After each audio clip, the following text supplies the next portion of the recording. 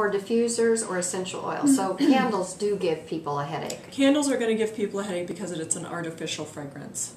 Very rarely are you going to see a true therapeutic essential oil in a candle because of the expense of an essential oil. And they don't work as well in a candle. As opposed to a diffuser, you're going to get the release of the essential oil, which is a volatile oil, through a diffuser much better, and it's more therapeutic to do it that way as well. Okay, so give me an example of last week when I had a major headache and one of the therapists used essential oils on me, and I can't remember, I don't know if it was eucalyptus or peppermint, but headache and nausea, she was trying to get rid of my migraine, and I did feel a ton better, and I went home and slept like a rock after this. She just worked on the upper body. So what does the eucalyptus do, and what does the peppermint do, and what does the lavender do? Well, lavender is really well known. It's kind of the panacea of essential oils. It has a lot of different properties to it, but lavender across the board is known for its relaxation components. It's very good for soothing and relaxing and sleeping and just creating a real meditative state.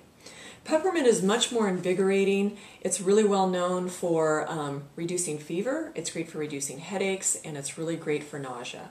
It's something that you can ingest, so you can actually put a drop of it on your tongue. Not only is it a breath freshener, but it actually will help reduce your nausea. And then eucalyptus is really well known for the respiratory components of it. It is a can't think of the word. Decongestant. Yeah, it's a decongestant. Mucilaginous is kind of the word I'm trying to think of, but it actually helps with reducing and breaking up the congestion in your lungs and your respiratory system, and expectorant and expelling it.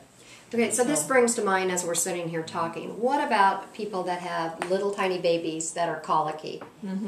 I know there's a little place you can massage a baby, and would you massage them with a peppermint, or is that something that you've ever done?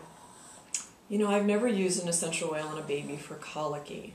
That's a whole different subject matter for me. Just crossed my mind because we're sitting here talking about it. I would enter probiotics into that baby's tummy, which are the good bugs, which you find in kefir and yogurts. And I have a favorite website called bodyecology.com that would help solve that. Okay, well, this just kind of gives a short blurb on what Spa Above is all about, and it is exactly that, a Spa Above. We thank you. We'll talk to you soon. We are located at 16408 Southeast Mill Plain. Our website is spaabove.com, and our booking appointment number is 360-699-5400.